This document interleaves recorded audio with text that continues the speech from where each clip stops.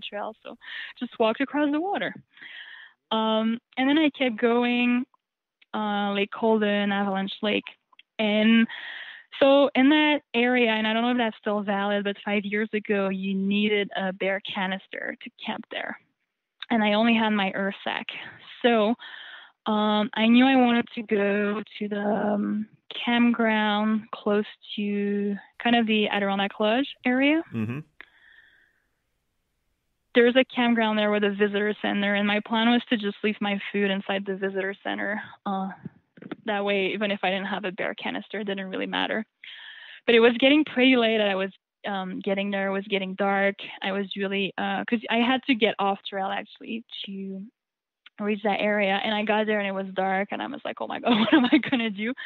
And luckily I started walking around the campground and I heard two French Canadian girls speaking and I approached them and I'm like, hey, hi, in French, of course. And, oh, I'm hiking this trail. Do you think I could stay with you? And they were right away. They were like, sure. And they sent me some food and we talked a little bit, but I was really tired. So I went to bed.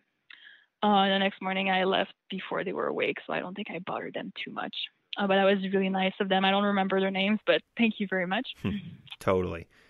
So that whole day, that took me to that campground. I covered 21 miles, and then a couple miles off trail to get to that campground. So you stayed at the so you stayed at near the lodge. So for everyone listening, this is the area you're super familiar with. She walked past Avalanche Pass, Avalanche Lake, Lake Colden, the Floodlands, right in the heart of the high peaks that you've all probably hiked hundreds of times. This is on map 11, and then we're also going to map 10. And we're on to map 10 now. And another suggestion that Eric, the creator of the trail, the founder of the trail, if you will, he suggests, due to the fact that you have to have a bear canister overnight camping in the eastern high peaks, he tends to recommend to plan your staying so that you are in and out of the eastern high peaks in one day. Then you don't have to worry about a bear can. That's just a tip that he gives in his guidebook. So just another way to deal with that. And I had read that, but I didn't manage it. Sure. Just another way to deal with it that Eric suggests in the old guidebook. So at that point, too, it must have been pretty awesome for you, from a visual standpoint. I mean, I don't know how the weather was. Well, the weather was great. You said it was no rain. So from a visual standpoint, once you got to the Floodlands and you were actually like walking along Lake Colden with, big mountains on both sides of you and in front of you, it must have been a nice mental pick-me-up, because what you had experienced so far were walking between mountains, but now you're actually still walking between mountains, but you're actually getting really nice mountain views right next to you. That must have been awesome. It was awesome, and it was also comforting because it was an area I knew, not so well apparently, because I did miss a trail junction, but I knew some. Sure, it was familiar. So it was comforting to be there, and of course it's a beautiful area. For sure. So after you left your new Canadian friends, you left early, and now we're on. What day are we on now? Day 8. All right, day 8. You are closing in here. So day 8, take me through it. So day 8, rejoined the trail. I had this was not a part of the official route there, of course. Then I reached the Mount Hovenberg area, which I had never visited, and you kind of enter it from the south. So you get to the top of the mountain, and you get to see the whole bobsled run and everything, and you walk down there. And the view from up there was really nice. It was a clear morning, so I really enjoyed that. So walked out of that area, and then there's a bit of road walking on Road 73, and then another side road, which takes you to the, I forget the name of that. It's Rabbit something trail. It wasn't that long. I'd say a mile and a half. Sorry, I'll pause here. I'm looking for the name of the. Okay, so you walk on Road 73, then you make a right on Mountain Road, and it takes you to the Jackrabbit Trail parking, and that's where another trail starts. So you follow that Jackrabbit Trail for a while, and then starts. Eventually, you have to get off trail, and that was probably one of the most difficult off trail sections for me. It's pretty long. I think it's 3 miles total. And I think it took me a total of maybe 3 or 4 hours to cover it. So very long. I was getting tired. I was ready to be out of the bush. But I kept my compass bearing. Sometimes there were some kind of marshy areas I had to go around, so I could not always keep the bearing. Eventually, though, there was a kind of, by the end, a kind of trail that eventually took me to the road. And I remember you get to Road 86. You get to Road 21, not 86. Eventually, you will walk towards Road 86.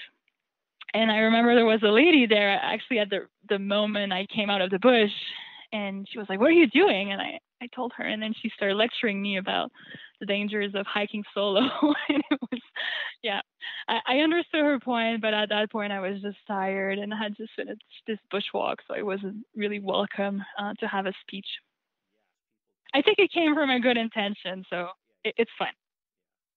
So by then you're close to Lake Placid, so there's a bit of road walk there, Road 21, 86, and then you get to the Whiteface Mountain Trailhead, and you start. It's actually the trail that leads to Whiteface. Mm-hmm. At Connery Pond. And that evening I camped on the. Yes, exactly. And I camped on the north shore of Lake Placid. And as I was getting there, it had been a 20 miles day, which is not that much. But with that bushwalk, I was really exhausted when I got there, and I was really ready to set up my tent and go to bed. And I got there, and there was a couple in a boat, kind of just parked there, I guess. And I really wanted there's kind of a nice little campsite there, and I wanted to use that campsite. And that couple in the boat, they were kind of busy, if I can say. So I started, like, I tried to be noisy so they would see me and maybe be more discreet, but they didn't see me at all. And I set up my whole tent, and eventually they saw me and left. It was a bit awkward, but I didn't look at them. I mean, eventually they saw me and they just left with their boat, but That was quite funny. And it was just, for me, it was out of the question to pick a different campsite. I was just, no, this is where I'm camping. And tomorrow I'll deal with Whiteface. That's really funny. All right, cool. So you're about to head up Whiteface Mountain then. So we're on map 8, if you're following along with the TransADK maps. So now you went from, was it from the Adirondack Lodge area to Whiteface in one day? Was that one day? Yes, I didn't make it to the top of Whiteface. Yeah, not to the top, but you made it to the base. What is called Whiteface Landing. Yeah. Wow. Yeah, that's a big day. Yikes. Amazing. All right, so this is the end. That was the end of which day now? Day 8? This is the end of day 8. Day 8, yes. Cool. All right. So you got a nice night's sleep eventually, I assume? Yes, I did. And then up to there, the route doesn't climb that much. I mean, it does go up and down, but nothing major. It's not like doing like all 46.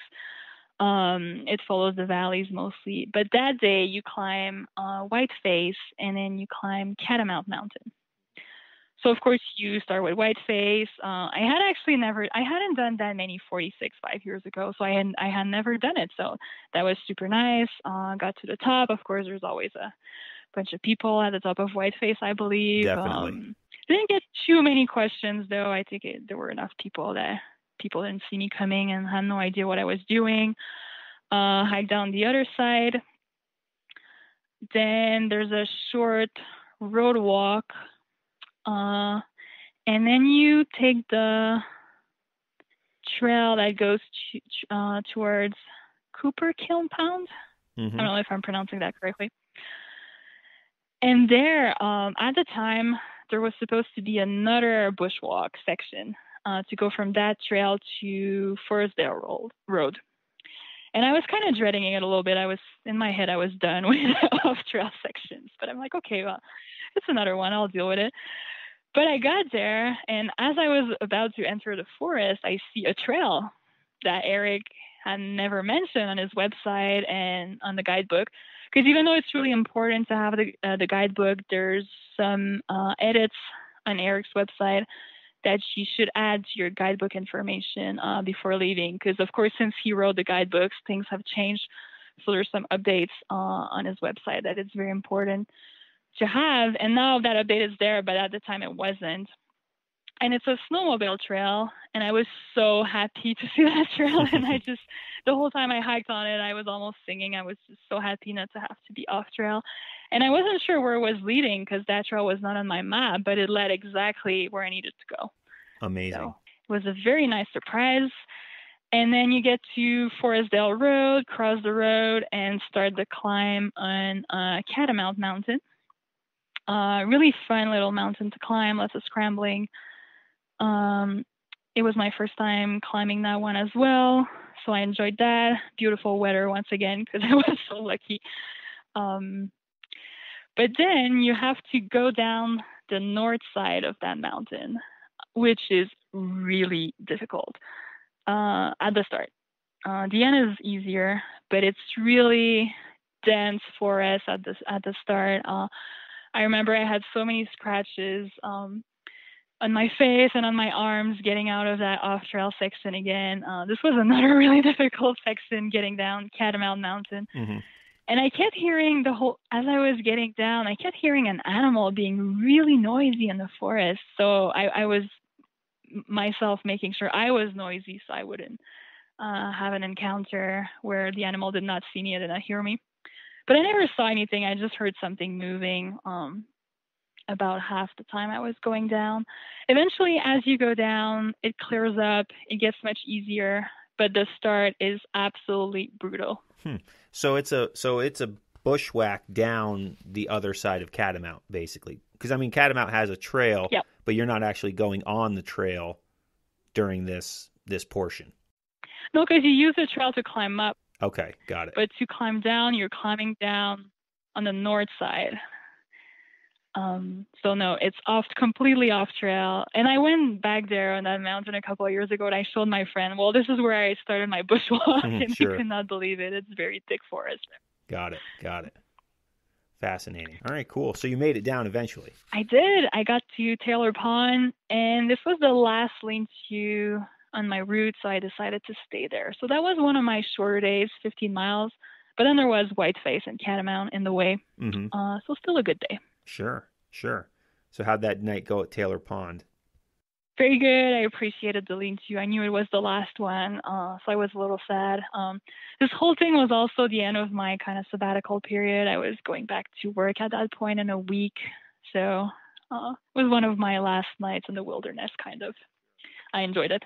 So that was the end of day 8, right? Or was that day 9? Exactly. Day 8. No, day 9. Sorry, day 9. Yeah. So you have one more night out here then, and you're done. Exactly. All right, here we go. This is the final full day on the trail coming up here. So you stayed at Taylor Pond, at the lean-to at Taylor Pond. Take us through day 10. So the start of day 10, you go around Taylor Pond. There's trails, relatively easy. There's a short bushwalk to get out of there, but very, very short. So that was fine. You eventually end up on Silver Lake Road.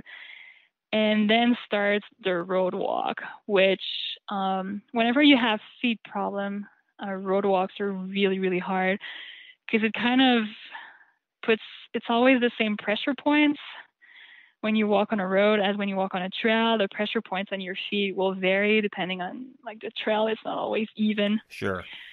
So that was tough. It was a tough last 2 days because at that point I had a lot of blisters on my feet. So I found the road walk pretty difficult. And of course I had great weather, which is nice, but also walking on the road under the sun, it's not always the easiest. It has its own challenges. How long would you say that road walk was? Well, from there, the last 2 days I covered 52 miles.